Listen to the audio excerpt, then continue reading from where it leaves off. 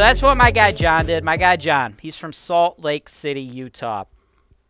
He has not invested in real estate for a very long time. He tried it one time, and apparently it went pretty sour. He didn't give me too many details on why it didn't work out, but he knows that it went bad, and he knows he's got to change things up here the next time, so that's why he came to me. He wanted to make sure he gets the advice.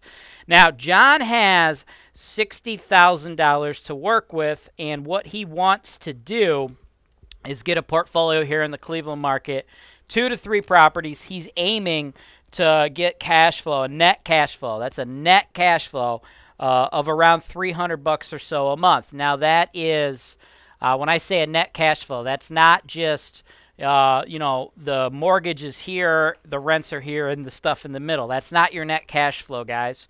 Okay, we have to back out expenses. We have some expenses that are fixed, such as taxes or insurance, and then we have variable expenses like repairs, vacancy, tenants not paying rent, all that jazz. So we're going to account for all of that and hope that we can get my guy John at least $300 a month clear, that he can bank on having as a somewhat reliable income stream. Now, it is a rental property, so it's not always going to happen the same way every month.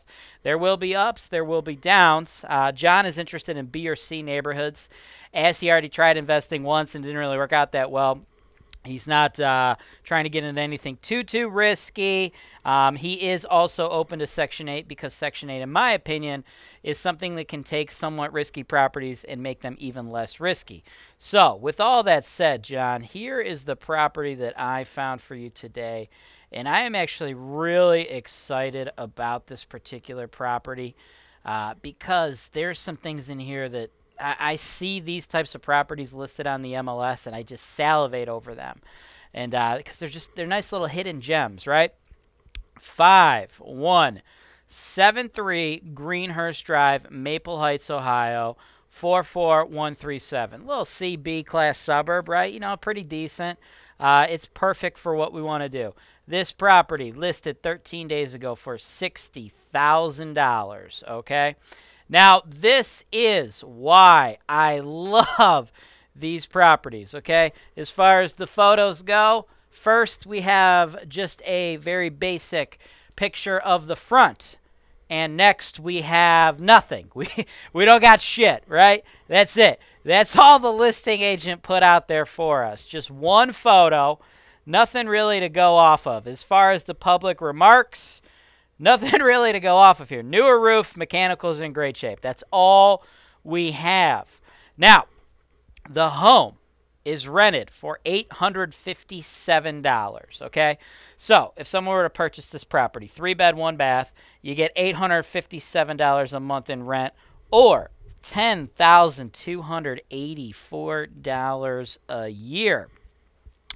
Now, if you were to break down the numbers on that $857 a month, $10,284 a year.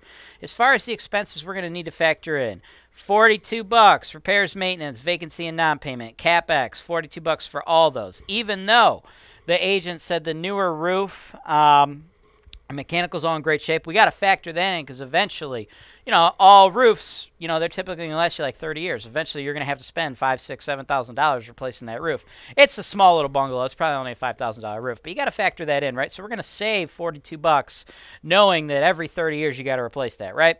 As far as taxes go, $166 a month. As far as insurance go, you got to have insurance, $80 a month.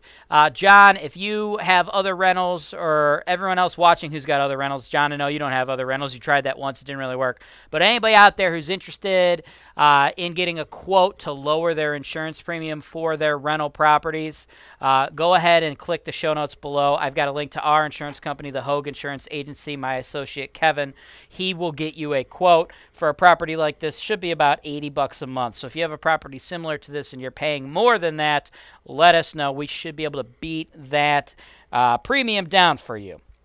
Back to the numbers, though. Water, sewer, estimating that's going to be about $75 a month. Lawn care, nothing. You don't have to pay lawn care.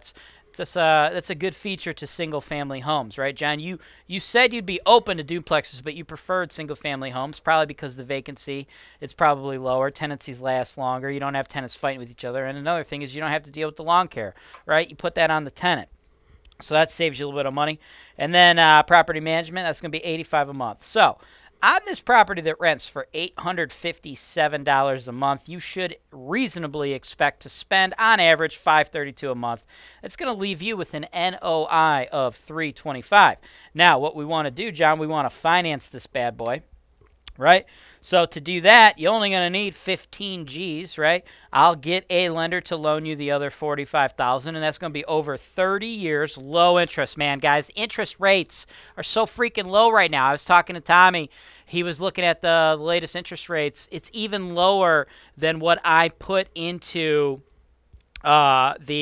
the mortgage calculator on HoltonWise.com. Just so you guys know, if you're trying to run the numbers on these, we have a mortgage calculator for you. So you want to see what the payments are going to be on these particular properties. Go to the tools and resources section of HoltonWise.com, and that particular app that we utilize, it takes like an average, right? And I think it was like 4.1 is what it quoted me out, but Tommy said he even seen some stuff down at 3%. So, you know, shop around for those mortgages, guys, or talk to all my lenders.